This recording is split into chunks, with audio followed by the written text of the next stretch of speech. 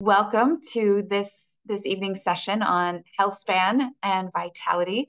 We are doing an extension of our hormone vitality sessions. Dr. Karin and I were very happy to discuss the last two sessions, really covering perimenopause and menopause, what to expect during those years. And we also specifically targeted hormone replacement therapy and the benefits and also the history of the studies and where people thought there were more risks than there actually are, and all the other things that are associated with it. So if you haven't watched those, and if you are a woman nearing in that period, go ahead and have a look. They're on YouTube. For tonight, we are talking about what we can do to enhance our hormone vitality, which is also all the same things to enhance our health span. So that's what we're focusing on tonight, how we are going to improve our health span, which is the quality of our years. It's not only lifespan, it is being healthy for as long as possible. So I am so happy to welcome Dr. Karin Hartzenberg joining me once again. Thank you, Dr. Karin, for joining. Thank you. So just a quick introduction, as not everyone on this call has joined the previous ones. I am Lindsay Kassem. I am a health coach. It is my passion to help people become more energetic and empower them to live a life with more peace, more energy, more health, more vibrance, and more self-love. And I help a lot of, mainly I'm working with executives, helping them with anxiety, burnout, hormone health symptoms, getting peace that they may have never had and energy that they haven't had in years. And as we're going through this phase in midlife, this is one of the busiest times of our lives. So it is just a pleasure to be able to support those people. And Dr. Karin, I'll let you introduce yourself. Fantastic doctor to work with. Thank you so much, Lindsay. So I'm a medical doctor in private practice in Mauritius. My postgraduate qualification is in a field called lifestyle medicine, which focuses more on preventive healthcare and promoting health to optimize wellness and well-being. And so I think Lindsay and I have got really the same kind of ethos in terms of helping people to reach their greatest health potential. I do a bit of aesthetic work as well, making people look lovely. And then on the side, I teach group fitness. So again, passion for helping people be as healthy and vital as possible. And I'm delighted to be here. And with every course that I've done with Lindsay, I've learned a tremendous amount from her.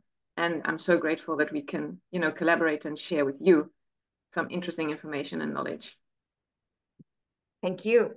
Okay, so now we get started. As I mentioned, this is what we can do to support hormones and health span in general. You can ask questions in the chat anytime and we'll answer them either throughout or at the end, depending on everything. Now, this is what we're going to be talking about tonight. And we're not going to go through each of these in this slide, but we're going to go through each of these. And there's a lot here. And what does that mean? Well, it doesn't mean that you need to do everything all of the time. But if you're interested to know more about the top things you need to know today, you are going to find those out. So there's a lot of cool hacks, different things that you may not have known. And what I'd like you to do is just to take a piece of paper out. And I don't want you can take as many notes as you want, but also if you're not doing a lot of these things, it can be very overwhelming to try to do all of them. So what I really want you to do is at the end of your notes, just circle one or two top things that you're doing, and then maybe make a note to rewatch this replay 3 to 6 months from now and really start on the next one. And then obviously if you need support and enhancing any of these, then just give me a shout. But it's essential not to try to do all of these at once. At the end of the day, we're trying to increase health span, and part of that is to reduce overwhelm. So one thing at a time and do what suits you. I think, during the perimenopause and menopause time, a lot of people focus predominantly on the hormone aspect, but we forget that our hormones are produced from raw materials that come from what we eat. And there's growing evidence and research about the power of nutrition for improving not only your physical well-being, but your mental and psychological well-being as well. And so one of the tools that I recommend a lot to my patients is something called the healthy plate. And I know Lindsay uses something very similar for her clients. And it's really a model of what we should be eating on a day-to-day basis to ensure that we have all the nutrients and we get optimal nutrition for overall well-being, and also for the production of things like hormones as well as neurotransmitters. So how it works is, if you imagine that this is your plate and you divide it into various sections. So divide in half, divide in half again, and then divide the last quarter into half again. At least half, so 50% of what you eat on a day-to-day basis should really be vegetables, plant-based, fresh produce, and preferably locally produced, not with pesticides and toxins and other stuff, if possible, because that provides you with a lot of fiber that helps with your gut microbiome, and also obviously vitamins and minerals that are necessary for hormone production. Plus or minus 20 to 25% of your plate should be protein-based foods. So like animal-based proteins, meat, chicken, fish, eggs, dairy products fall into that category, as well as plant-based proteins like soy, tofu, lentils, pulses, etc. And during the perimenopausal phase, protein is particularly important because a lot of the times we lose muscle mass during that time, and having enough protein tends to help with maintaining those muscle tissues. The third section that's very important and often neglected is healthy fats. And I think most of us have this sort of fear of eating fat because we've been told that fat makes you fat, and cholesterol causes heart disease, and all of these things have been disproven.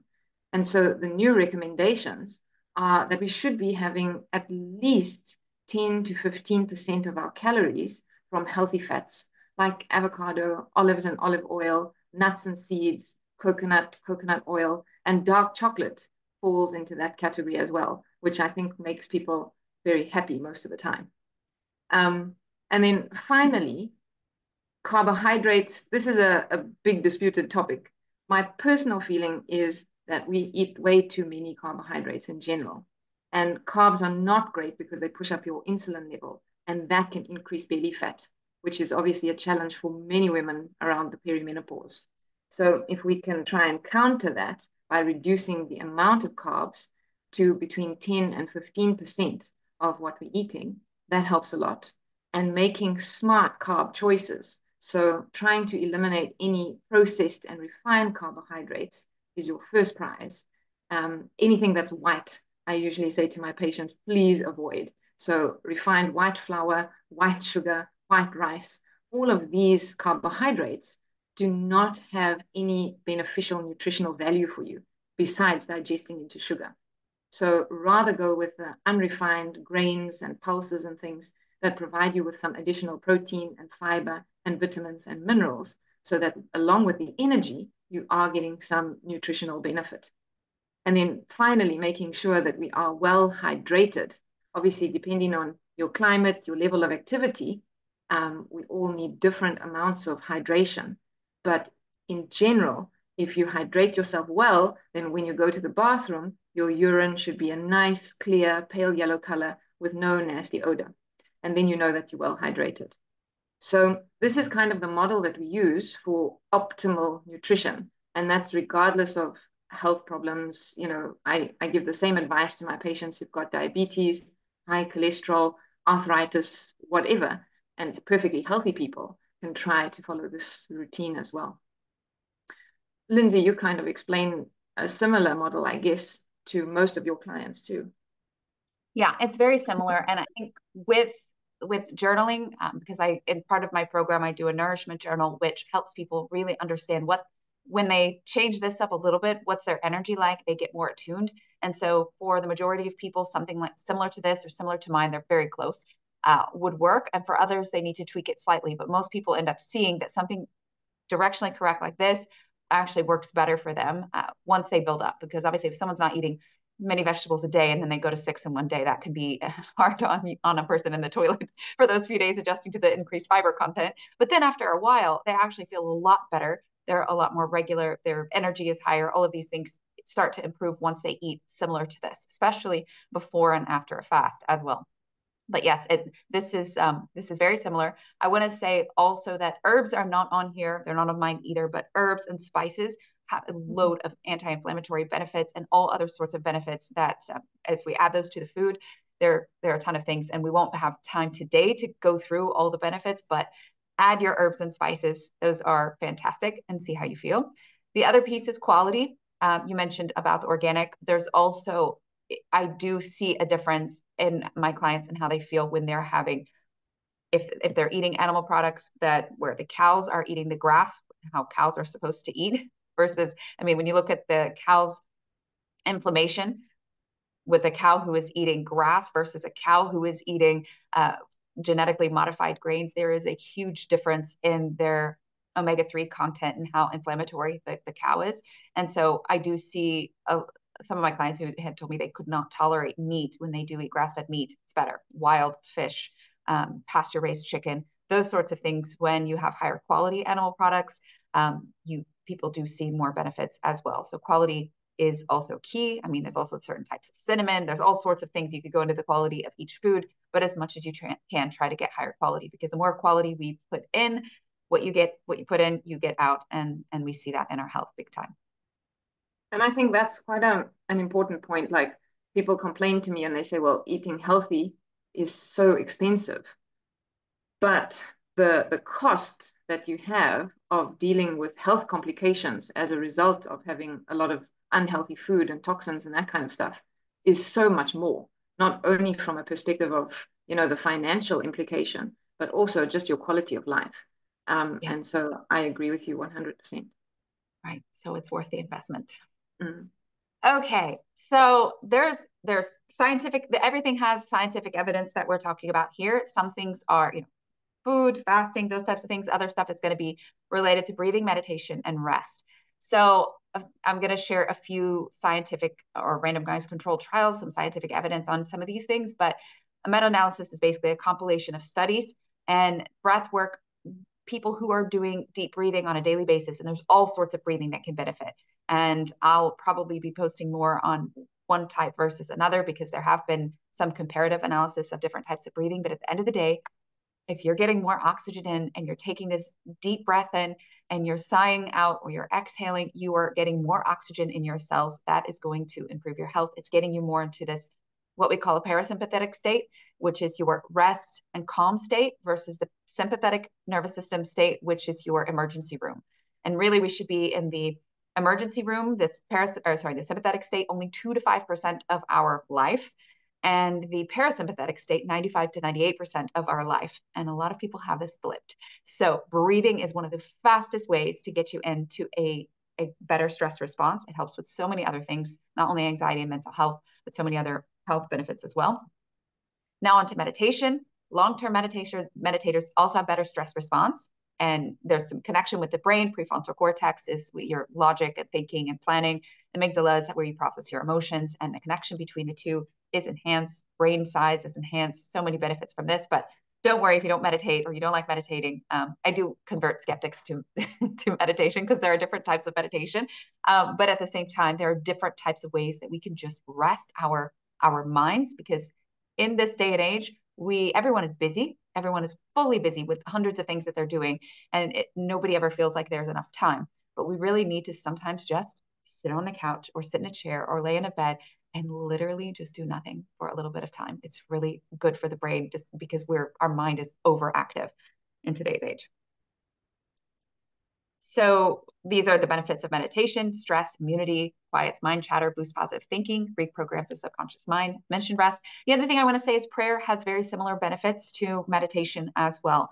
So if you don't do meditation, but you do prayer, you're benefiting just the same. Exercise and movement. So all of these, yeah. go ahead. I think this is one of the most powerful medications that we have at our disposal, because it's one of those things. As humans, we are engineered to move, and I think if a person is living a sedentary lifestyle and sitting for between 8 and 10 hours a day, which a lot of people do, this increases your health risk to the same degree as if you were smoking 20 cigarettes a day. So, the key is to try and move throughout your day in order to decrease your health risk. And we know that exercise reduces the risk of cardiovascular events like heart attacks, etc. We know that exercise helps with general metabolism, so improves diabetes. We also know that, especially like relevant to the menopause and perimenopausal time, that exercise is one of the most powerful ways to improve your bone strength and your bone integrity and to prevent injuries. Obviously, weight management, big benefits there because of the metabolic effects of physical activity.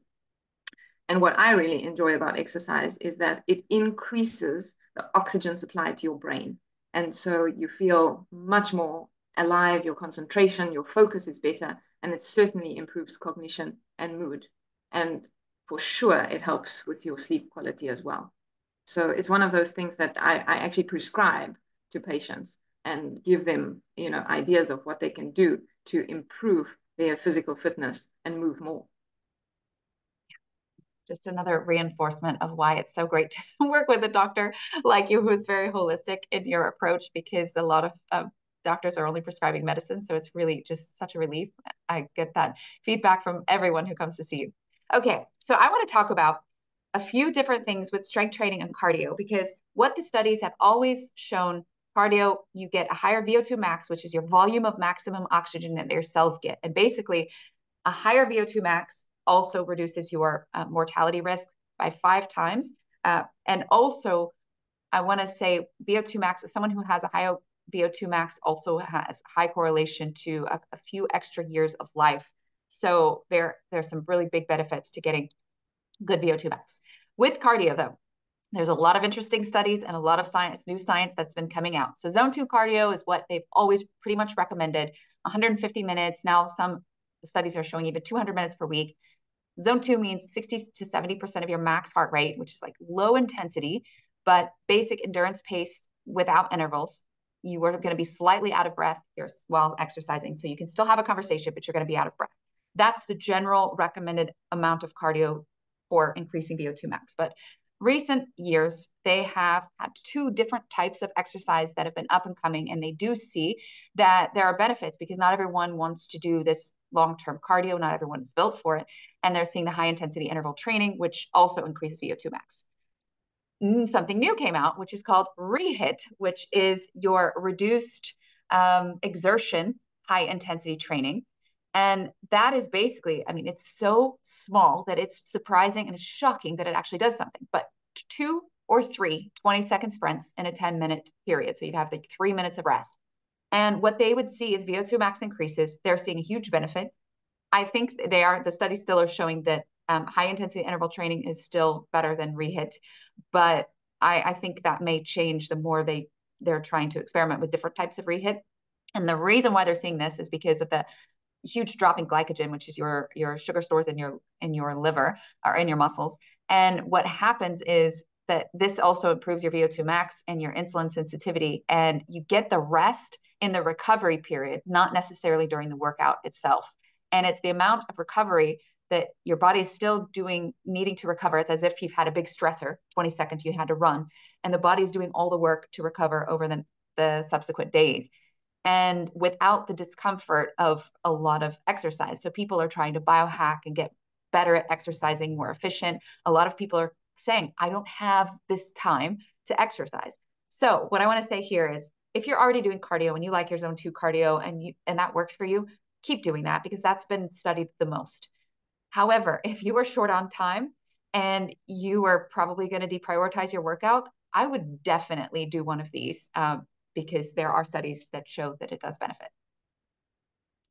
From a practical perspective, it's really handy because if you do have like a desk job or something, and literally you can get up from your desk, do 20 minutes or 20 seconds of sprinting, and then 3 of those sessions, and you're done for the day, or you quickly run up and down the stairs a couple of times, and that's it. And it does make a huge difference. I think not only to the VO2 max and stuff, but also just a general energy level.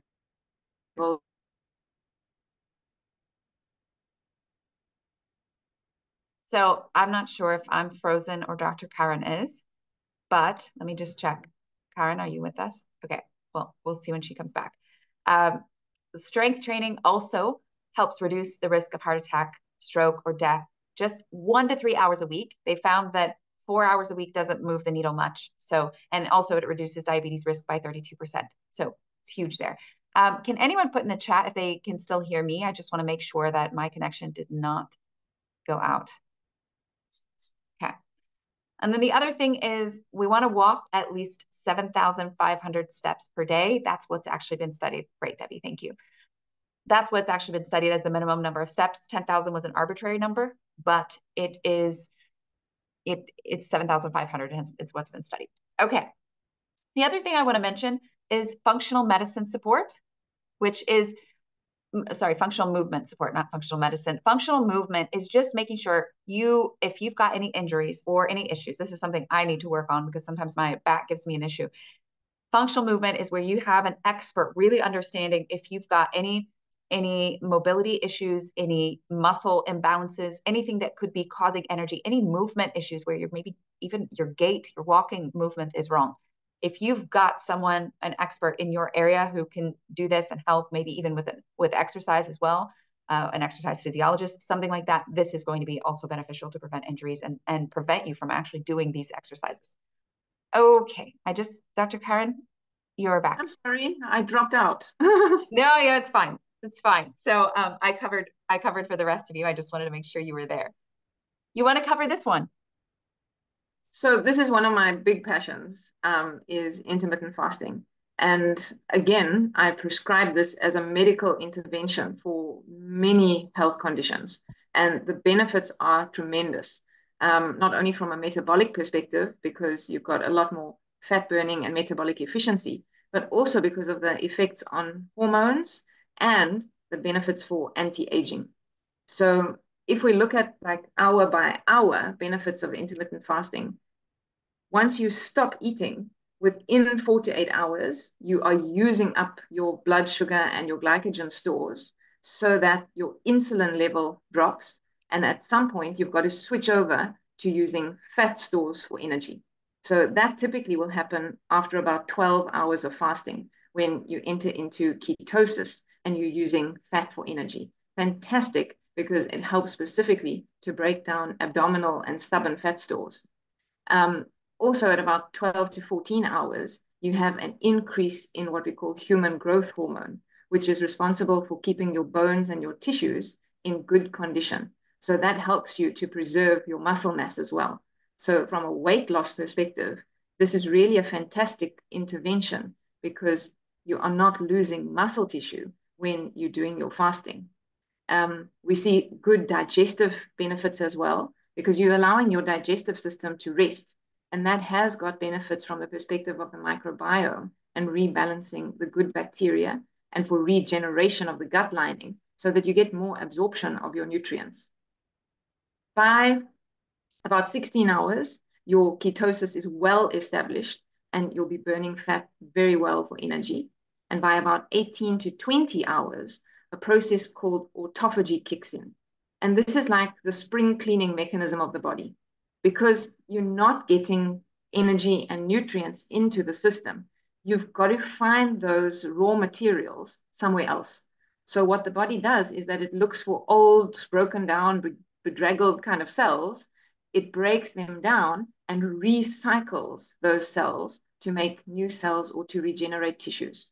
So you end up eating into old, tired, broken cells and potentially dangerous cells like cancer cells, and using those for regenerating new cells. And this is where the anti-cancer and the anti-aging benefit kind of kicks in. And that you can only achieve really with a slightly longer fast. For people who are really excited about fasting, you can prolong that to 36 or 72 hours to really reap the benefit of the autophagy. But for most people, I think going to about 18 to 20 hours is pretty good. So it's one of those things, like I say, that I use in my practice almost on a daily basis, where I'm recommending that people try out fasting, see if it works for them. And it can, for many people, be very powerful in terms of energy levels, concentration, cognition, and like I said, weight loss and body metabolism. Yes, and I think and when we think about the other benefits of fasting, there's also not only reduced inflammation, but people report higher mental clarity. There's also spiritual benefits. I remember when I was younger, my dad would fast for for spiritual benefits. And I remember thinking, why would you ever just not eat? And it just didn't make sense. And then as I get to health and spirituality and all these things, I get all of that now, but I just couldn't fathom going without food because I thought it was torture. But in my coaching program, Dr. Karen and I actually have a fasting course where we do teach fasting the right way, because there are wrong ways to fast and ways that would create headaches and fatigue and dizziness and all the things that some people get when they fast. And also, there's certain ways to eat for fasting, and it's also never just jumping into a fast if you're not ever really used to fasting, then going right to the 18 to 20 hours would be quite intense and heavy for someone, and they won't actually have any energy because their body's not used to burning fat for fuel yet. It's like a muscle we build. And over time, if you kind of increase your fast steadily, then you'll be able to burn that fat for fuel, because you won't have any sugar for fuel from your food, and you won't have any fuel from fat. So you have no fuel. And this is why people have these crashes. So it's really important to make sure that you're doing it properly. And then Debbie asked, how often do you recommend fasting for 72 hours in a year? Most experts are recommending one of those every 3 months to every year for men. For women, it really depends. Some women, that is actually too long, especially it would disrupt their hormones. So there are some experts that say that women can do that, but most women would have a hard time with the hormones to do that. And I don't know if Dr. Karen, you have any comments on the 72-hour fast for women? I've got a few patients who do, like ladies, who do a 72, even slightly longer fast, up to 5 days, twice or thrice a year. But it's true, it's hard, and you've got to really be used to fasting for longer periods of time in order to be adapted to ketosis very well, to embark on that kind of prolonged fast. So I don't recommend prolonged fasting for women generally. Usually like 24, maybe up to 30 hours would be my maximum, simply because then oftentimes it affects bone density if you're fasting for longer periods of time frequently, Yeah. She also asked, does postmenopausal make a difference? It's often easier for women, but then you've got to also look out for the bone density piece. Mm. Okay, sleep. I'm not going to spend, because there's a lot of other things I want to go through. I won't spend too much time on sleep, but obviously sleep is important. And this is, for some experts, sleep is, if we go through anything, this is the number one longevity hack is proper sleep every night. That's going to bed consistently. So you can see sleeping less than 7 hours is associated with all of these things: weight gain, diabetes, hypertension, heart disease, stroke, depression, increased pain, impaired immune function, impaired performance, impaired brain function, greater risk of death. That's from the American Academy of Sleep Medicine and Sleep Research Society. So the more things you can do to get on a consistent schedule to reduce stimulation, blue light, which blocks the release of melatonin, which is your hormone that actually gives you high quality sleep. If you start doing all the sleep habits, this is important. But I have a sleep program in my coaching program that helps people. There's a guided meditation using the techniques of hypnotherapy. There's the techniques that are taught. And all of this has helped a lot of people sleep. With that said, two exceptions. One, if someone is perimenopausal or menopausal and their hormones are declining, that sometimes can be what is causing the sleep issues. And no matter what you do sleep wise, you could do all the things. This is actually something that needs to be addressed, which we've talked about in the last two sessions.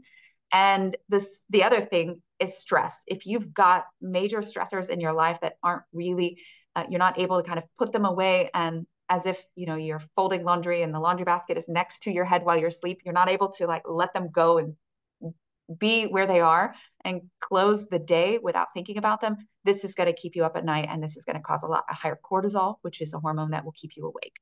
So that's really the gist on sleep.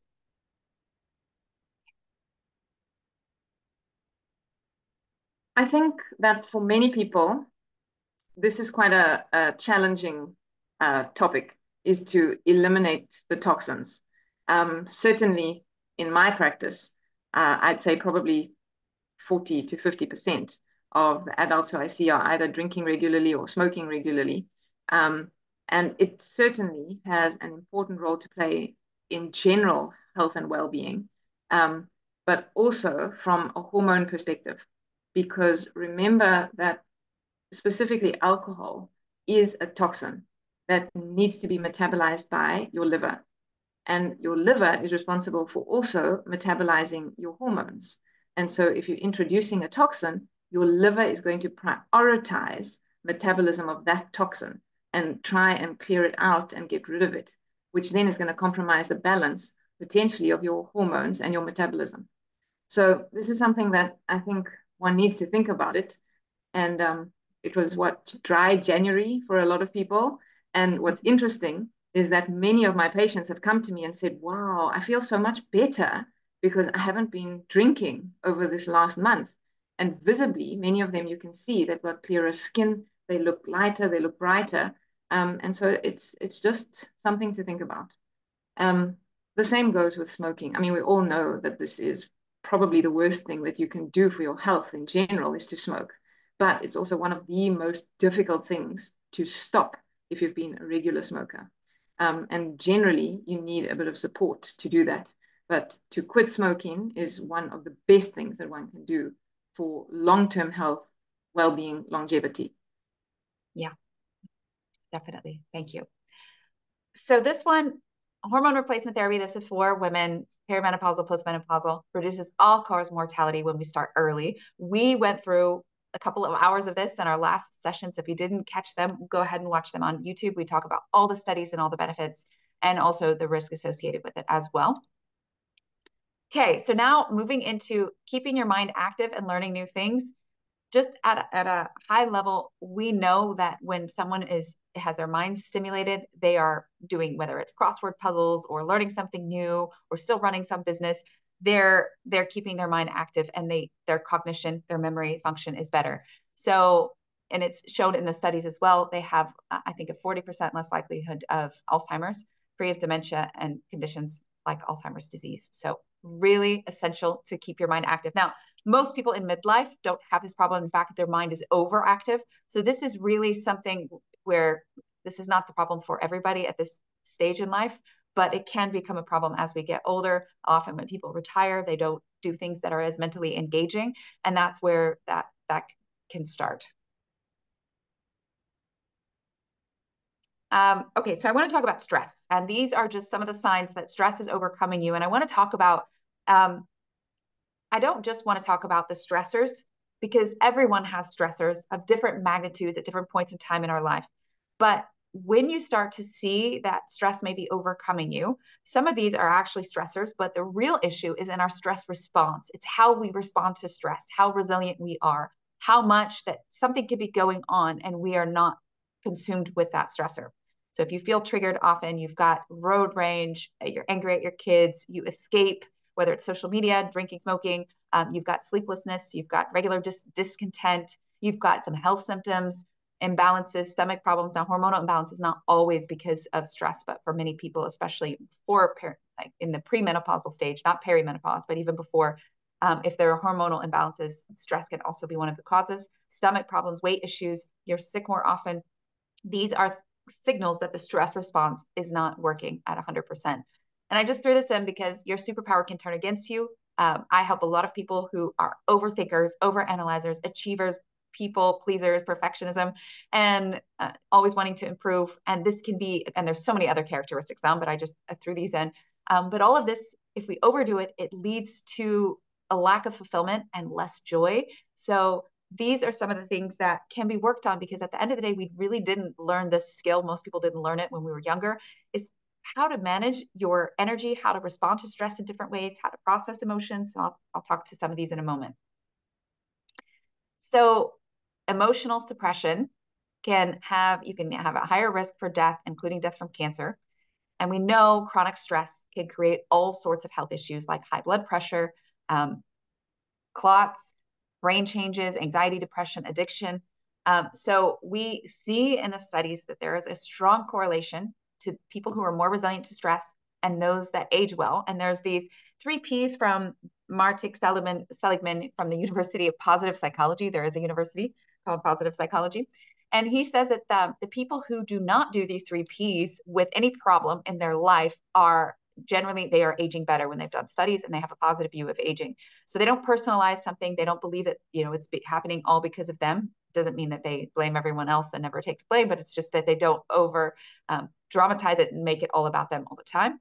Pervasiveness, that affects everything. So if you have an injury, Does it affect everything that you're doing in your life? Now, sometimes when we get injured and we have that moment of self-sympathy and victimization, we can feel that way. But then over time, as we're progressing through that injury, we realize that there's so many other pieces to life, other aspects, that it's not really affecting everything. And permanence. Most things are not lasting forever. And so if we detach from these things, there is a positive response to aging, because at the end of the day, we're talking about what increases health span, longevity, and aging. And so the other thing I want to mention here, just processing emotions. So when we've got an emotion, a lot of times, anger, we sometimes we get mad and we express it in a way that may not be healthy. That is processing it, maybe not in the healthiest way. The flip side of that is completely knowing that we're angry and then we're just distracting ourselves, or we're shoving it down and we're not really addressing it, and we don't actually move through the emotion. And one way I like to think about this is, if you think of the old school parenting, which is, if you're thinking about disciplining, a child gets shamed and shunned for doing something they acted out. And then the parent says, why are you angry? Or why are you acting like this? You shouldn't be like this.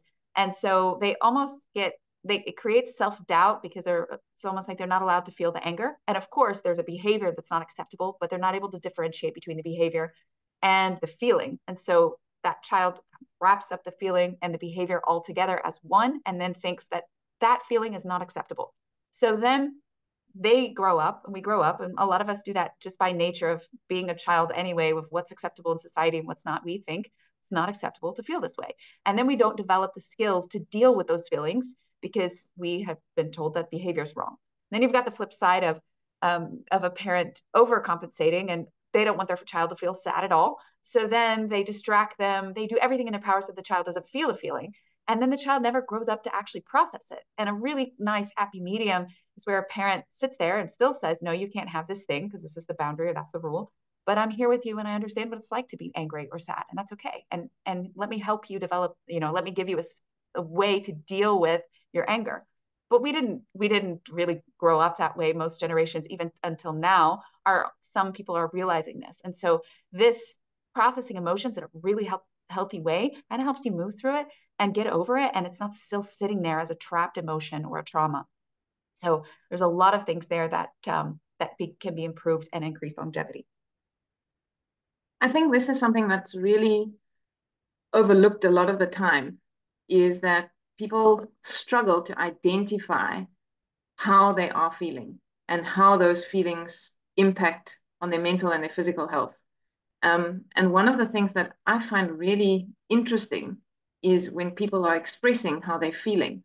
You can ask, well, in that situation, what did you feel? And then they'll rather describe the situation, but not identify the anger or the disappointment or the sadness or the core emotion. And one of the things that I find very helpful in my practice is to ask people to think carefully about, what is that emotion? Give it a name so that you can see, when you're in a situation, how do you really feel about it? Because if you find out what it is, then one can also cope with that in a more functional and appropriate way. Yeah. And there's a whole practice that I like to do with my clients now. And sometimes it's not even identifying the feeling, because sometimes people are not used to identifying and it's hard to know when they're not really feeling it. So when we go into a meditative state, and sometimes it'll just be something where somebody says, I feel like there's a fire in my belly.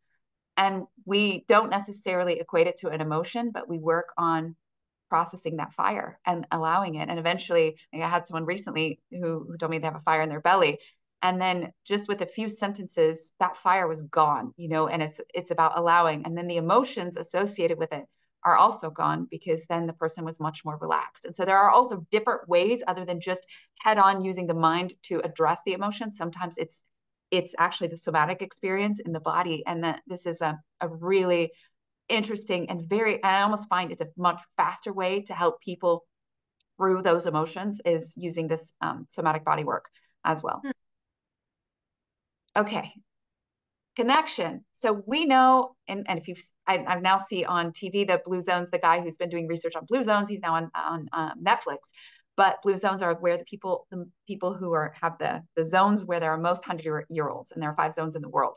And connection is one of the main pillars where they see people living the longest, They have a strong connection with their family, friends.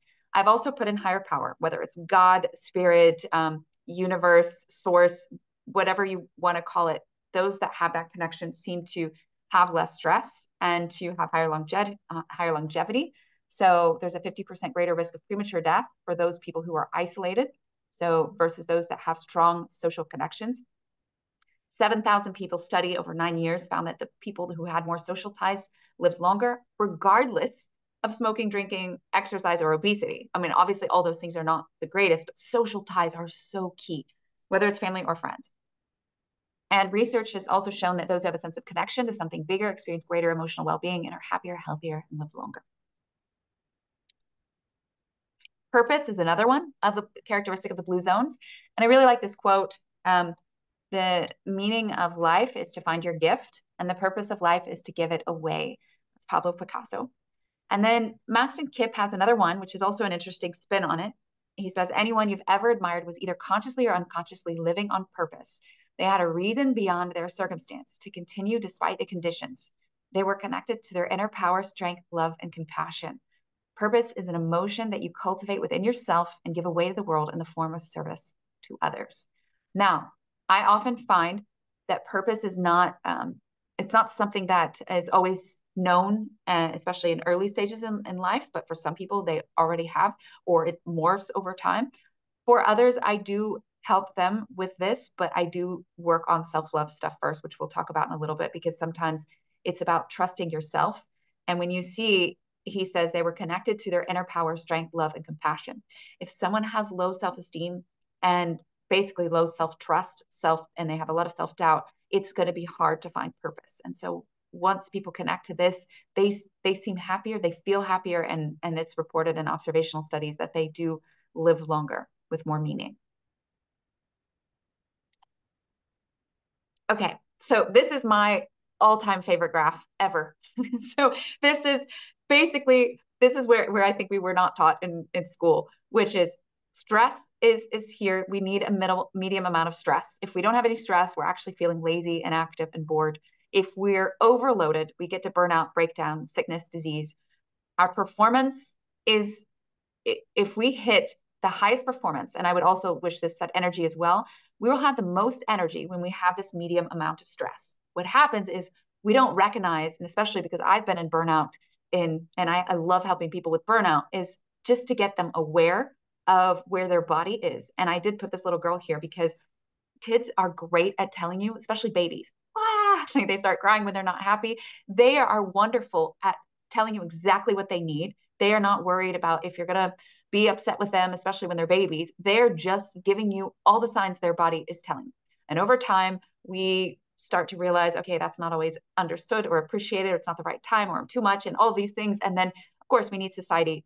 There are benefits to having societal lines and things like that. But sometimes it becomes a box, so much so that we stop listening to our body. And it's not only our energy, it's also if we eat something and we feel sluggish, if we eat something and our stomach hurts, if we get a headache on certain days, these are signs that our body is telling us something.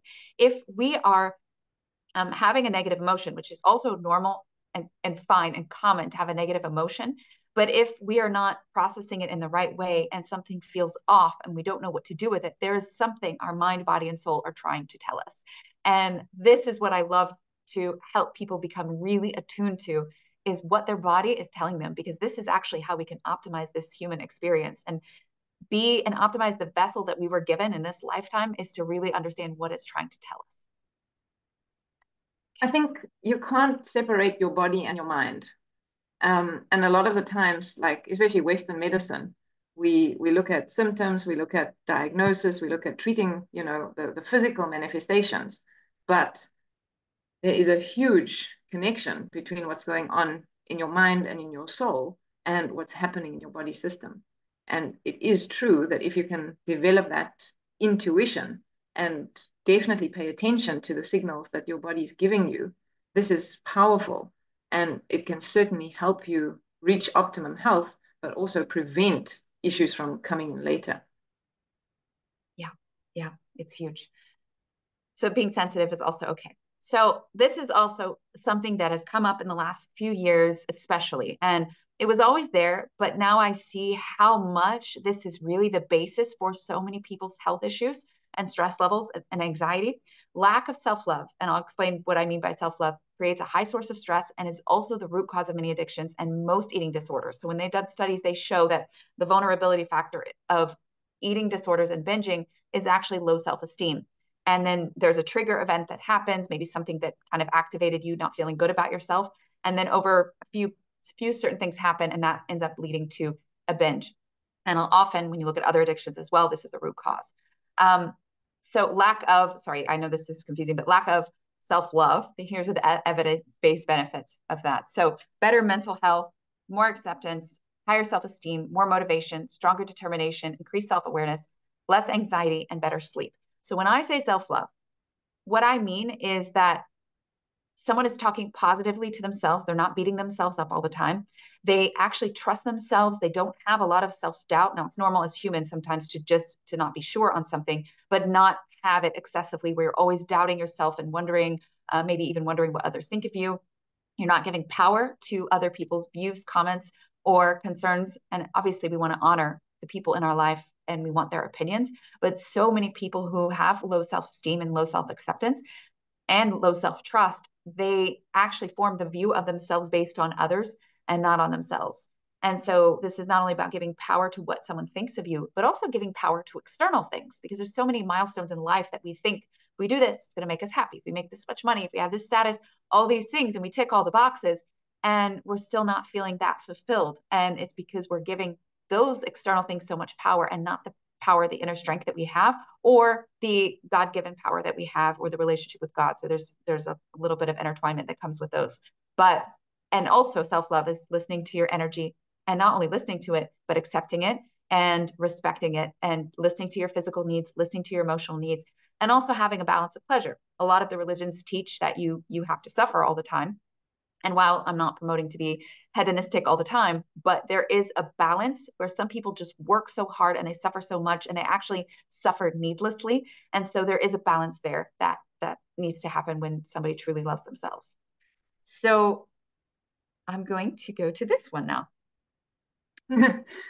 I think just on that previous point, the one thing that is extremely toxic is guilt. And I think most of us are guilty of feeling guilty for unnecessary things. And that can be very detrimental to how you're feeling. And the more you feel that way, the less you progress through whatever kind of pathway or journey you're going on. So to be aware of not feeling guilty for doing things that make you feel good and happy and strong, and that give you that sense of enjoyment for yourself. Amen to that. I mean, we're not talking promoting selfishness here or anything like that. It's just that a lot of people give so much to others and they really deprioritize themselves, and there needs to be a better balance of that. And yes, without feeling guilty as well. And sometimes it's just guilt is usually the definition of guilt is regretting something you did. And the reason why we have the guilt is so that we're motivated not to do it again. There's a reason for that emotion. But then also guilt, the word guilt is also used for absorbing someone else's emotion or potential emotion. Like, I feel bad, I'm not spending enough time with my kids, for example.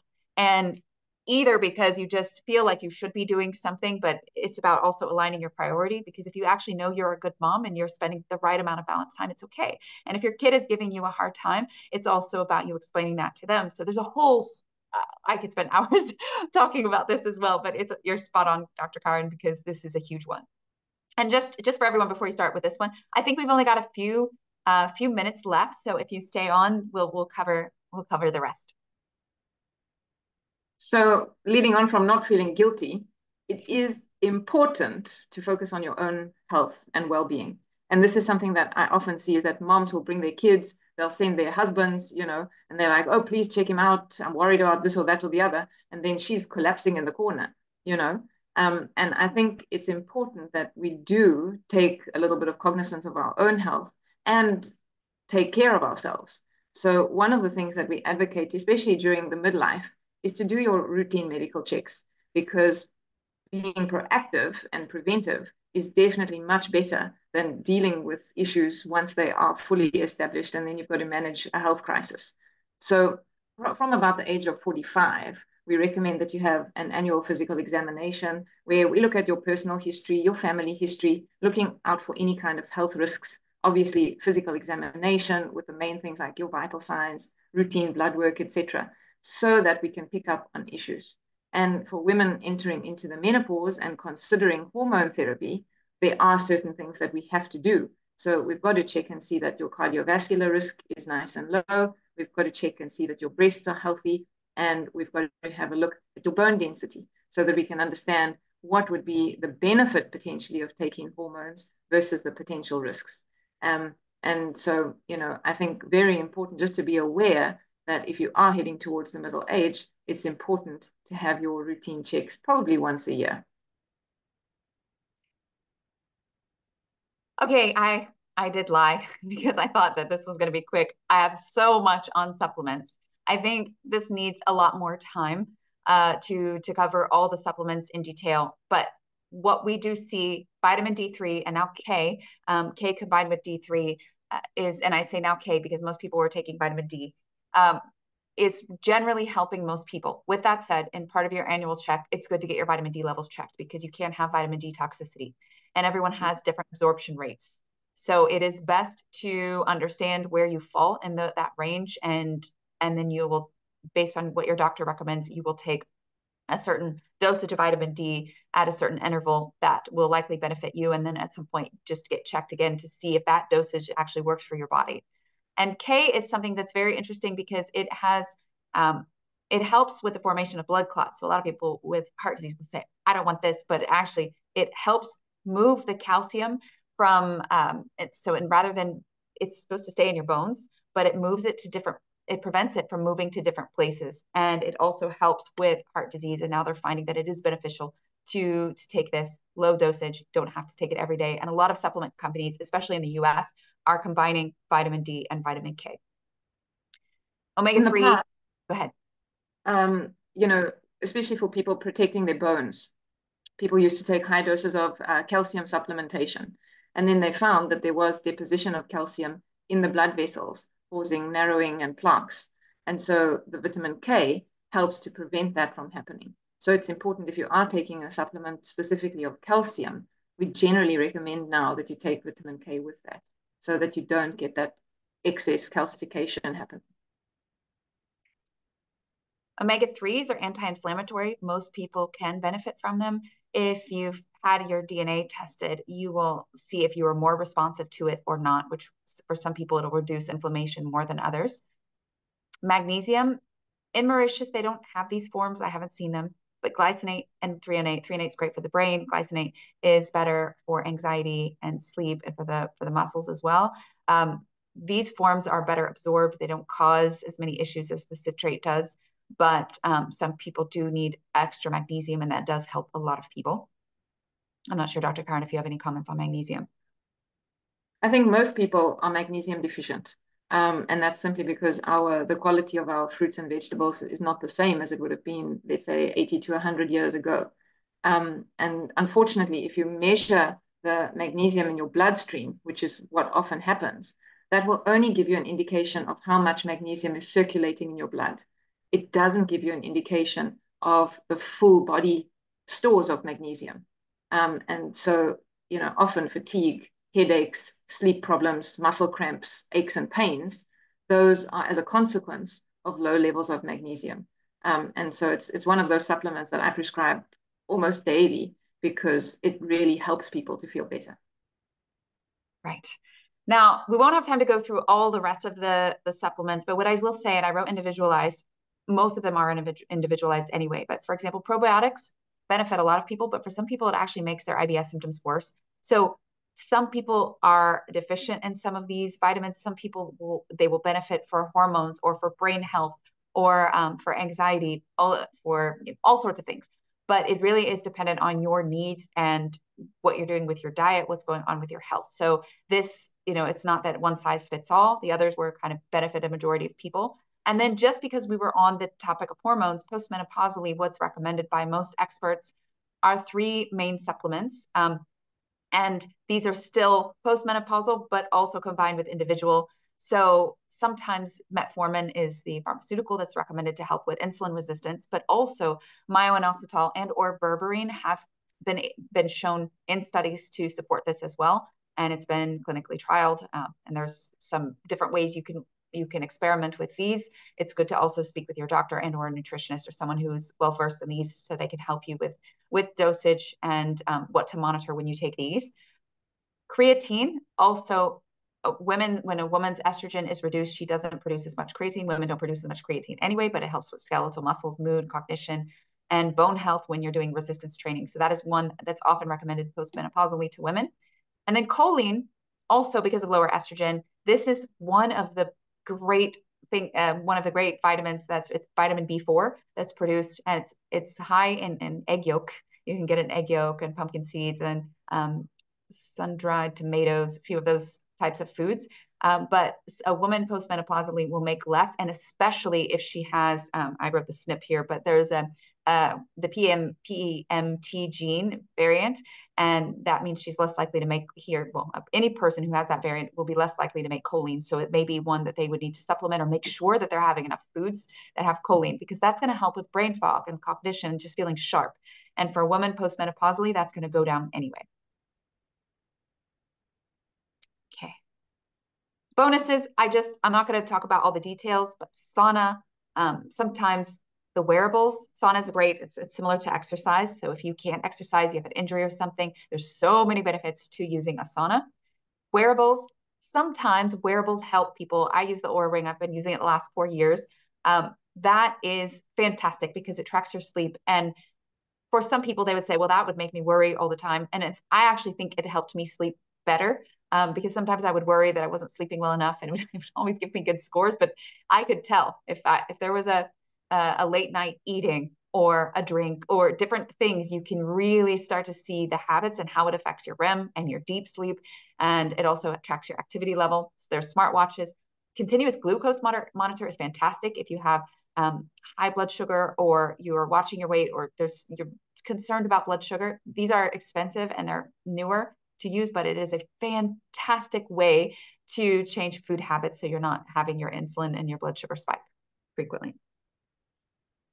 Other things, sunshine, wear sunscreen so you don't want to get burned or create other issues. Nature, grounding, cryotherapy, getting in a cold chamber or cold showers. There's some benefits to that. Hyperbaric oxygen therapy. There's a ton of things there. So I want to ask, one more thing before I ask.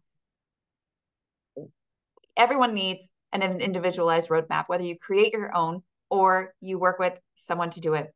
We need to create awareness of where we're at, where our body's at, what's happening, how our body responds to certain things, our unique body, mind, soul combination, just being aware of that and accepting it.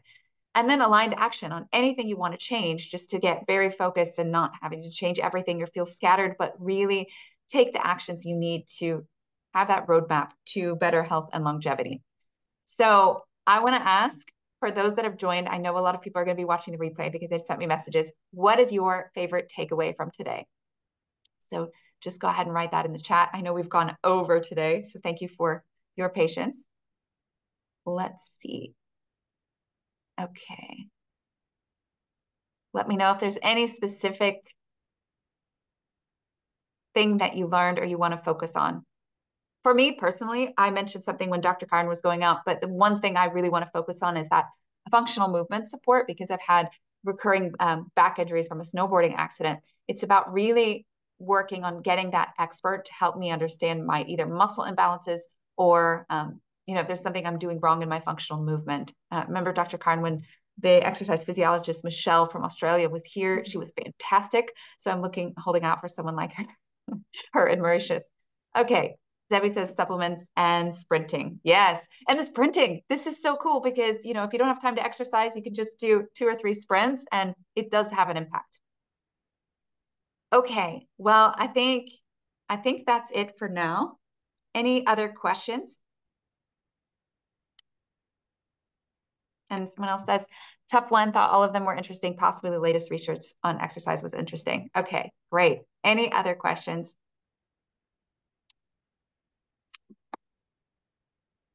Okay, so what I suggest is you circle one, you work on that one. And we really hope that this has helped you, give you an idea on what to do to increase your health span, to age optimally, to enhance your hormone balance as well.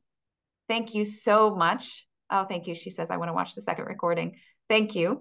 And we really appreciate it. And Dr. Karen, I can't tell you how much I appreciate your presence, your support, your contribution, your wisdom in these last few sessions that we've had. So it's been a pleasure once again. Thank you very much. It's always, I mean, it's an honor for me to join you. And I really appreciate being part of these kind of interactive sessions. It means a lot. Thanks. Oh, excellent. You are welcome. Such a pleasure. And to all of you who joined live, thank you so much. And if you're watching the replay, thank you so much to your heart and your health span. You guys take care. Blessings. Blessings, Dr. Karen. Blessings to you.